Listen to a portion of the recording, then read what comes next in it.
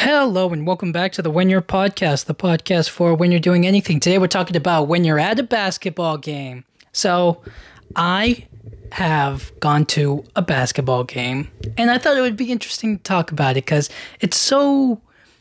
Okay, the big difference between TV, right, watching basketball on the TV and watching basketball in real life. I'm talking about pro basketball. I'm talking about the professional basketball here, right? I'm not talking about like you just go to some pickup game in the park. I'm talking about like when you go to a real professional basketball game. So I think that there are a couple of differences, but it's like the way to decide, right? TV, like watching on the TV versus watching it in real life. I kind of thought that there's benefits to both, but it really kind of, there are any number of factors that depend on it. Like, for example, with your TV, you have the comfort of being at your home, right? Like, you get the best angles, they play it all the time. Like, it's more convenient, you know what I mean? You don't have to spend a whole lot of money on it, right? Well, I guess it depends on, like, if you're a really big sports fan, like if you really need the channel, or if it just like happens to be on. Not that it really matters, but I'm just saying. But you get the comfort of your home. You get to make your own food. You know, you get to sit down on your own place. You're not crowded by a bunch of people, right? Like it feels overall better being at home, or it's just like the more convenient. You know what I'm saying? Like not everybody can go to the court or the stadium where they play the games. Or even if you do go to the stadiums where they play the games, it's like maybe they're not your favorite team or blah, blah, blah, blah, blah. Right? You know what I'm saying? It's just like there are so many occurring factors. For this game, it just felt like... how can I put it? I liked it. I liked being there in person, okay? But if I had the luxury of my home, right? Like which one outweighs the other, right? Being able to see it in real time, the game, or am I so conditioned? Am I so much more comfortable watching it on the TV screen because that way I guess I don't have to deal with other people. You get better angles that way too, right? If you're sitting in the stadium, it doesn't matter if you're on the floor or if you're all the way at the top, or somewhere in the middle, you know what I mean? One of the rows or whatever. Like when you watch the game, you're stuck to that one spot, right? And then yes, they go back and forth, but you're stuck to that one spot. Whereas if you're at home watching on your TV, then it's kind of like, oh, okay. Then it's like they show you every single possible angle, the way that they shoot the shot. Now they do this at the real game too, but they do it on the big jumbo screen, and it's just kind of like, where should I keep my eyes focused? Where should I pay attention? Down there or up at down at the court watching the players, or should I look up and look at the screen? Like which one should I pay the most attention to get the most out of the experience? And for me, I felt like being there in person, I was like, well, I don't usually get to watch professional basketball like in person, so I focused all my attention just looking at the court. I didn't want to look at the screen. But then when something like a foul would happen, and I'm like, there's no way. Like I was just thinking to myself, I was like, there's just no way that was a terrible call. Like that foul sucked. Like, and I was just kind of like, but then they played it again on the jumbo screen or on like at the big screen or whatever. They played it again up there, and I was even more convinced that nothing even happened. I was like, what was the point of that? You know, it just felt so weird. So anyways, back to what I was talking about. The TV versus real life. Which one is which? And then what I did like about being there at the stadium watching the game in person was the overall atmosphere. It feels cool to be around so many sports fans or people I guess people who are interested in the game or like are passionate about it, or you know what it is? It's that they're in the moment, right? We're all at this basketball game choosing to watch these players play, and it feels like it feels like it's all together, you know? But that's also that could be a pro and a con. It's a pro because, hey, these people are just as focused and liking the game just as much as me. And with all of us together, it kind of feels like a good experience. But at the same time, it's like there's other people, you know? So it's like they talk, they yell, they scream, they get in the way, they're blocking stuff. Like they're just all of these little factors, you know? So for me, I had a great experience doing it. And if I was a regular season ticket holder, I would definitely go again and again and again. But, you know, tickets are pricey, you know, especially just for one game. And then you have to think about snacks and drinks, beverages, merchandise, like all of those different things. Like if you really want to get the experience. But hey, I liked it. And I thought that I feel like you know how sometimes they'll be like, you'll see like the glamorization of like the Super Bowl, right? They showed you like, this is what a 50,000 penthouse at the Super Bowl looks like, or like when they have their own room and whatnot.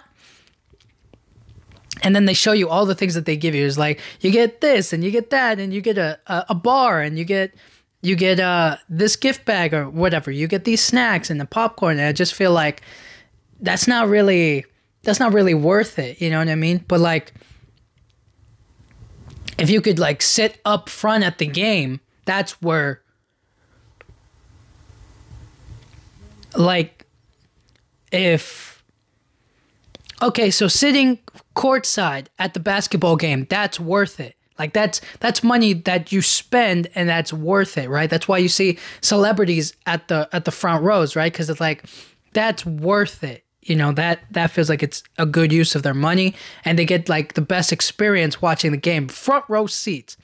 Whereas going up into a penthouse or like in like your own private box or room, it just kind of feels like, so you pay more money for, I guess, extra comfort, but then you could just watch it at home. You know what I'm saying? It's just, it doesn't feel like it's there. But overall, I feel like if you're going to spend the money, or if you're going to spend any money on these games, like really good money, like a good chunk of money, it's better to get closer to the action than to, I guess, have your own private section box. I don't know, dude. I guess everybody's different. I just feel like you get the most out of the experience. But anyways, another great thing about this being not on TV is you get no commercials. There's no commercials on this. So yes, they had breaks in between.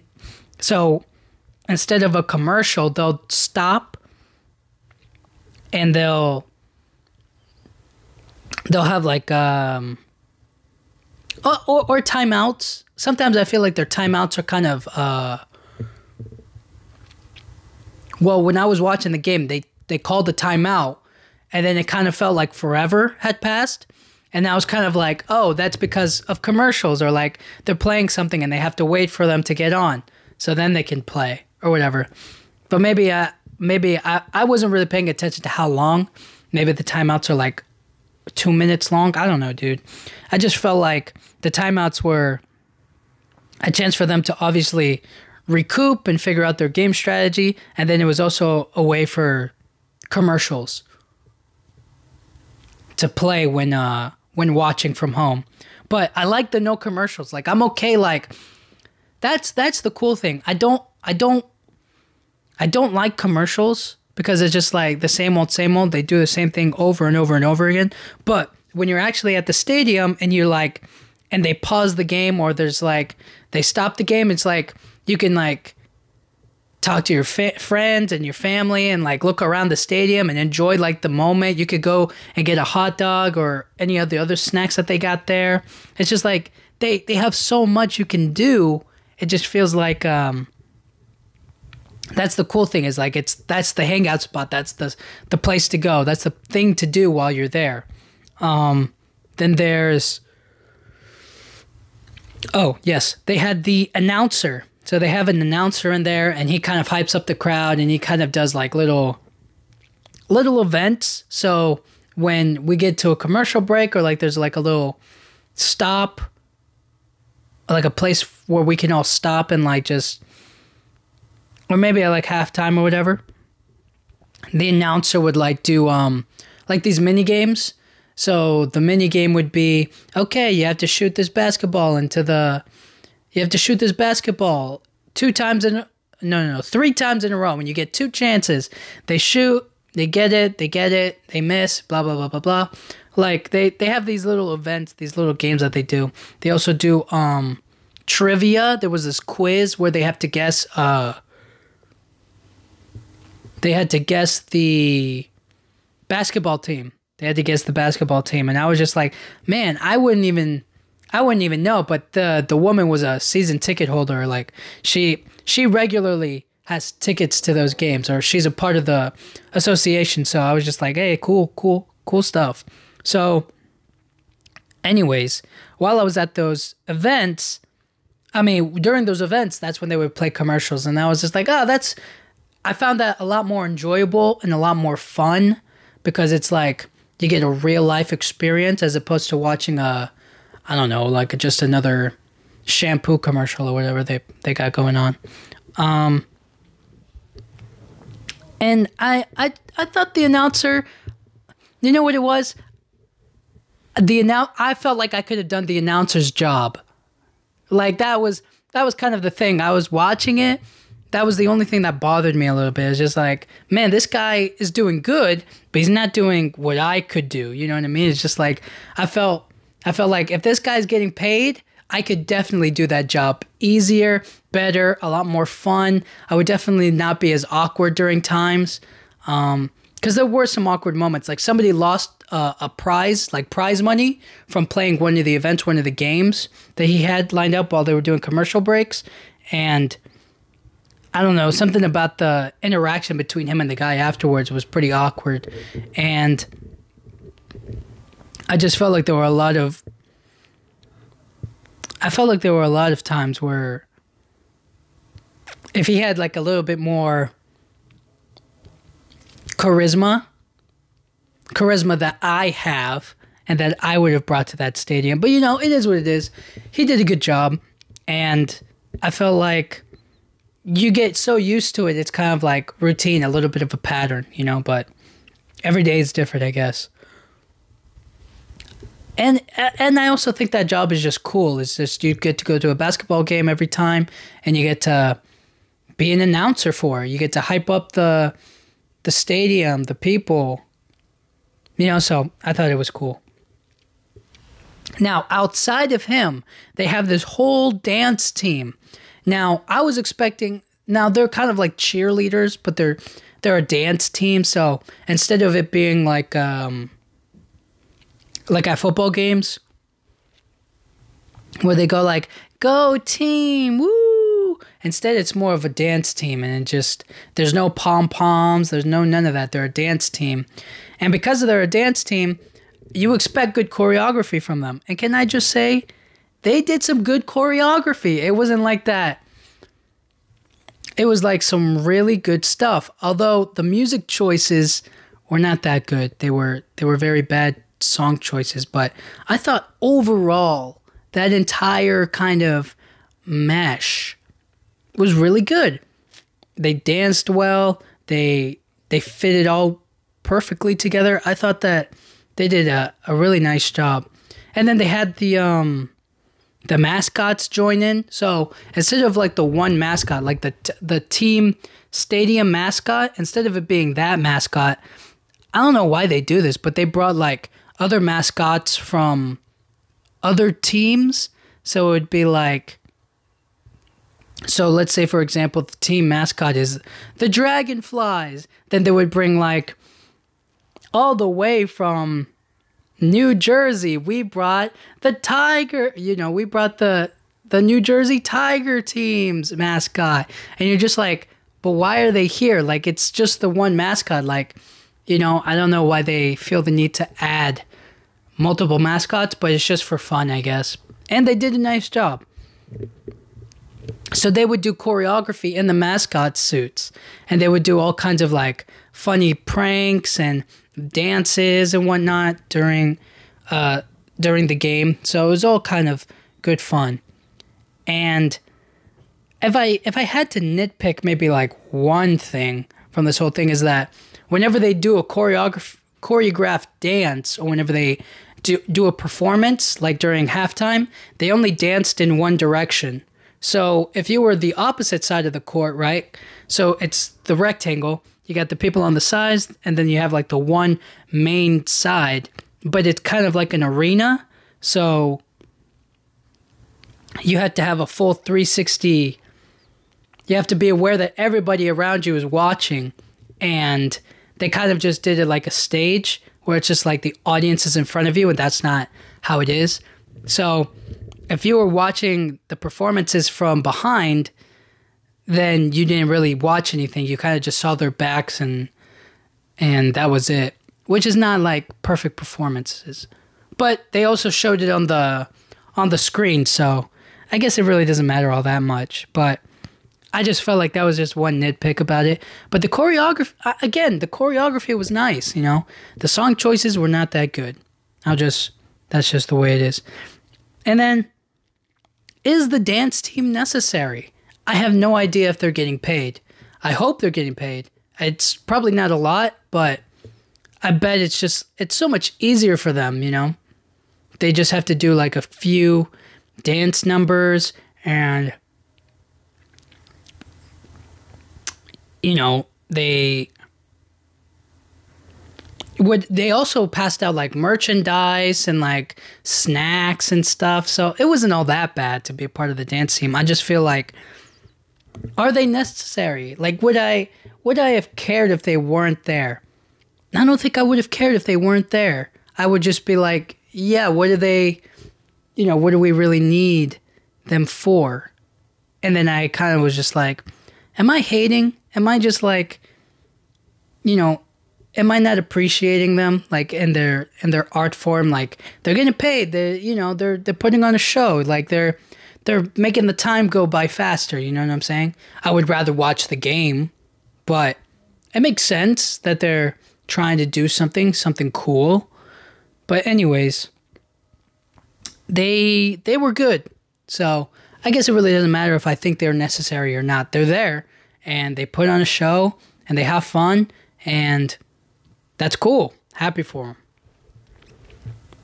I guess another benefit to just being around or like going to these games, especially if it's like your home team, your home base, it's like your stadium, is the sense of community around everybody. It's like, oh snap, you know, we're all in this together. They would have like crowd chants, so they would scream out the player's name, and everybody knew. And I was just kind of like, what? How does everybody know? And it's just like, yeah, because that's their team. That's their favorite player. That's the franchise player. That's their star guy, you know. Of course they have a chant for him. And then whenever they're, you know, they're yelling defense, defense, defense, right? It just feels like everybody's in it together. And then when the opposite team scores or the away team scores points, it's just kind of like silence. It's like, oh, well, damn, you know, we lost. And it feels good that like, oh, you know this player and that player, like, you know the whole roster, you know everybody there. So that's the kind of community. That's the kind of sense of like, it must feel good for the basketball players that like, these are my fans. They know me. They want me to win. They're hoping I win. They want me to succeed, you know? And that's like a nice little boost of confidence when they play other teams. It's like, oh, you came over to my court and these are my people and they're going to cheer for me because they genuinely want to see me win. They paid their money to see a win. They want me to score points. I can't let them down. And I just felt like that's a good sense of community. That's a good sense of like, encouragement, and it adds a huge level of confidence that everybody is like, we support you, we're with you. And it's the feeling of like when everybody can come together. Everybody came together from different parts of their lives, right? Like, it's not like they all get together, like everybody in that stadium gets together every day, right? It's only during the games, yes, but like everybody in that stadium was in a different point of their lives, right? For me, it's not an everyday occurrence for me to go to a basketball game. I almost said basketball game. So it's like I was given some energy, you know what I mean? And then this other person, they're given their all, you know what I'm saying? So we all come together and we put our effort into something, then great things, you know, cool things happen. And I thought it was a good example of like, no matter where you're from or what you're doing, like those stadiums are necessary, or those physical places to go to are necessary, because it makes you come together and see people and look at what we can really do if we all band together with one another, you know? We can cheer on a team, or we can make changes in the real world, you know? But hey, we'll see how that goes. But next, I kind of want to talk about the basketball teams. The basketball teams, I'm not gonna say their names. I was cheering for the away team, I will say that. And this was a professional basketball game, okay? This was NBA basketball game. And I was watching it, and the players on both teams were not great. I don't know, you'd expect like a different level of like professionalism. Like there's a clear difference when I watch, you know what it is? You see a big difference in style and in strength, speed between the, I think, in my opinion, I think there's a big difference between the college football and the professional football. Because I remember I watched this one college game and it felt like everybody was all over the place. They were doing all kinds of nonsense. Whereas in the NFL, the professional football, I felt a lot more clean. It felt like there was more push. There was a lot more defense. It just felt like everything was heightened to a level 10, you know, as opposed to the college game where it felt like the defense wasn't really there. So each team would get a lot of points. Whereas like in a professional football game, it's like, not that they don't get the points up there. I guess it depends on the game, right?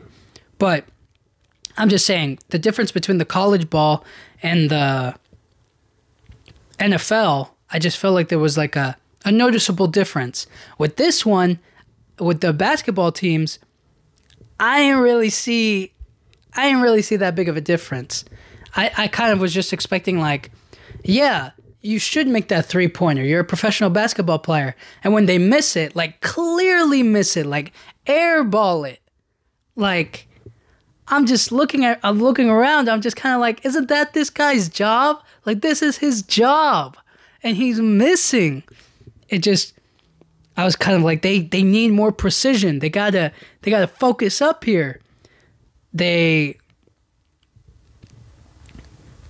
And also they were more rough on like pushes and on fouls. So it kind of felt like, yes, you can be rough, but at the same time you don't want to go too far. You need to, you know, you get what I'm saying? They're rough with it, but it's also like you don't need to be rough. This is professional basketball. You got to play it clean. You got to play it perfect, you know? You know the rules. You shouldn't be making like sloppy mistakes, or you shouldn't be fouling them right there. Like take it easy, you know? And more often than not, I wanted them to take risks. Like, they weren't taking enough risks on both teams. I was just kind of like, oh, they're forcing, like, they would force their way in. They wouldn't, what's it called? They wouldn't take chances on big game points, like 3-pointers, because I have no idea why not. Like this one player, they would dribble the ball up to the 3-point line, look like they're about to shoot, fake it, and then just stay there. And they didn't do nothing. They literally just dribbled the ball more and did nothing. Like, take the shot. Like, do something. It bothered me to no end to watch it and be like, oh, he's going to go for it. And he doesn't go for it. It's like, take the risk. Like, what are you afraid of? You're a professional basketball player. If you suck at threes, then you shouldn't be in you shouldn't be in the NBA. Like, come on. Like, you got to take the risk. You got to go for it. But over and over and over again, he just wouldn't do it. And that goes for a lot of the players. And when they would make the 3-point shot, right, I would be like, that's what I'm talking about. Like, you could catch up. You can still win this. Like, you're still in the game. Like, go for it. It felt like they weren't taking those risks. And I was just like, please, just take a risk. Take a chance. Do it. I mean, they literally have nothing to lose, you know? If they miss, then just get ready for defense, you know? Make them miss and then go for a 2-point because you messed up. Like, you know, you're fine. I wanted more out of it, you know? But it was really close, the game. The game was also really quick. The quarters were like 12 minutes. So it happened to go by really quickly. I was kind of like surprised how fast, like every single time they would get the ball, I was like, man, there's already like 5 minutes left of the quarter. And then it would be like, oh, it's already halftime. And then, oh, snap, it's already this and that. Like, for some reason, I was like flabbergasted at how fast the game was going. I was like, man, I feel like we just started. Like, can't they just keep going? You know what I mean? And there were also a lot of missed opportunities in the game. Like I said, they just wouldn't take threes. They wouldn't pass it to other players. They would hold on to the ball, try to be a hero. There was also like, I think there was like a missed opportunity in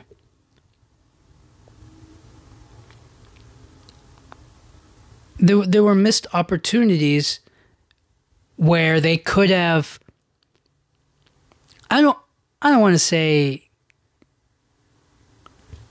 I mean, the missed opportunities are mostly when they score or like rebounds, because it's like he's going to go for a 3-pointer. You see it, and then he misses, and then he's just like, he looks up at the ball and he just doesn't do nothing. He lets the other team get it. I'm like, go get the ball. Like, it frustrated me. It was just like, you missed an opportunity. You had your chance.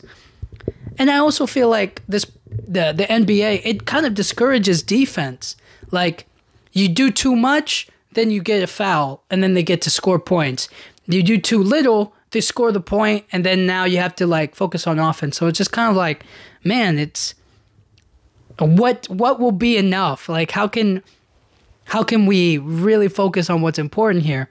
So it just kind of feels like, well, all they can do is, like, the main thing that I kept seeing them do were screens and blocks. Like, that was it. Any kind of real defense or, like, staying on top of them or, like, making sure they don't move another inch was always met with, like, a foul. And I was just like, what is going on? Every little thing you do. So now I think that they just have to focus on good offense. Good offense always wins.